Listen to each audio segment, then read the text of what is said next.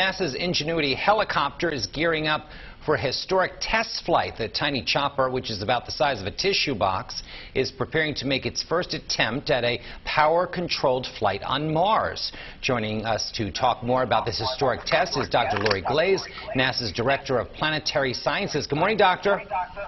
Good morning. So what is NASA hoping to learn from this historic test flight? Wow, it's going to be really amazing. We're hoping to demonstrate the first powered, controlled flight on another planet. We hope to be able to get this helicopter to spin up its blades, lift off the ground about 10 feet, and then come back down, and that will be that successful demonstration of flight on another planet. And we hope to learn just exactly how well we can fly in that environment on Mars. Well, what makes flying on Mars so difficult? The atmosphere?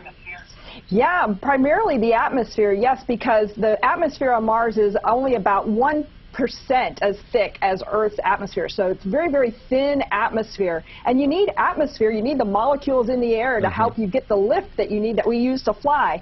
So that makes it really, really challenging. So I understand Ingenuity is carrying a little piece of history with it. What can you tell us about that? It is carrying a piece of history. We're calling this a Wright brothers moment on Mars, and to honor the Wright brothers for the first powered flight, uncontrolled flight on Earth, we're carrying a little tiny piece of fabric about the size of a postage stamp, a little piece of that fabric from the first Wright Flyers airplane. It's being carried along on the Ingenuity helicopter. Wow. So what is this test flight going to be like? I mean, how long did you say it's going to be?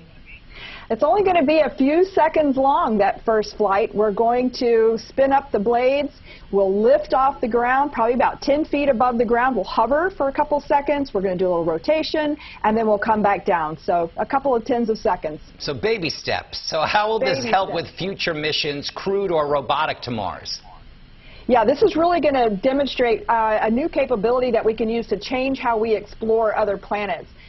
In particular, being able to send an aerial craft like a helicopter like this could go in and access places that we can't reach with our robotic rovers or with human explorers, can go in and explore areas that we can't reach or do reconnaissance and scope out the various pathways that we want to take to get to the next destination. So I think this will really be extremely helpful in our future exploration efforts. I mean, and again, this is a very small device. How difficult was it to design? Oh my gosh, it was incredibly difficult to design, and again, because the atmosphere is so thin on Mars, many people thought it couldn't be done. It's really challenging. So not only being able to build something that's light enough that could fly in that low density air, but also something that can do completely autonomous control. And we can't joystick it, it's too far away, the light time delay is too long. So it has to respond autonomously to winds and other things in the environment completely on its own. So an extreme challenge to build this little helicopter. Well, obviously, a lot of people are going to be interested in this. Our meteorologist, Larissa, is always interested in anything from NASA. So where can viewers go to keep up with Ingenuity? Good question. You can go to go.nasa.gov/Ingenuity.